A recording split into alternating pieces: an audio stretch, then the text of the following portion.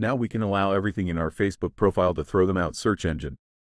Say when someone does a search, but what profile with, for example, appears among the results. Our Facebook profile is very simple. We are going to see it step by step. But first, remember that if you want to really learn how to use the iPhone to get the most out of it socially in a completely free class in less than 15 minutes, and you have in the description or so, what we do is we go to the menu part and then we will click on the wheel at the top of the right. Once we are here, we are simply going to go down to where it says how people find me and contact me. What is this option? If a SAMOS is good for you, we go down at the end. The option appears as to whether we want our profile to appear in the search engines.